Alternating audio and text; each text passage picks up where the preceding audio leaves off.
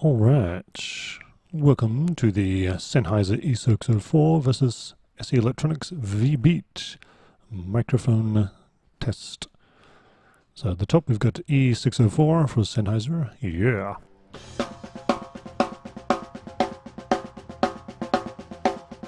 And the bottom track we've got the SE Electronics VBeat.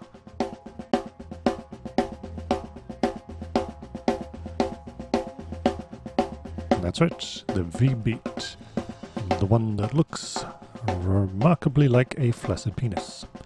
Yes, that is true. I'm not being mean, that's exactly how it looks. So as I'm switching here, you can hear that the VBeat has a sort of like a boost, a bit more presence in the mid-range, and the E604, it's got a, sounds a bit more clear, it's got a bit more clarity to it.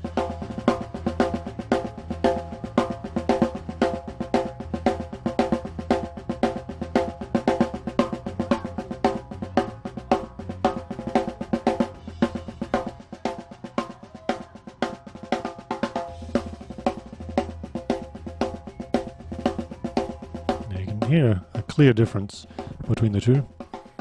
I gotta say, I honestly prefer the SE Electronics E604.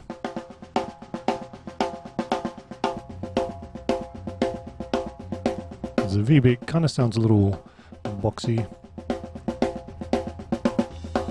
So these recordings are raw. I have no changes to EQ. The E604 sounds a bit brighter. VBeat is sort of a low mid, maybe mid presence to it. Yeah, still looks like a small flaccid penis.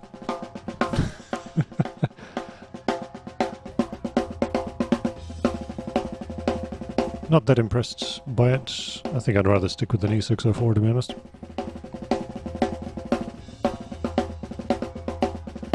Although with the VBeat you've got that extra presence that you can cut out with EQ if you need.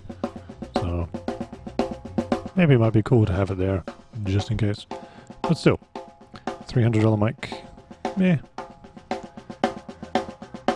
Still prefer the Sennheiser. Well, that's my feelings. What are your thoughts? Leave a comment down below.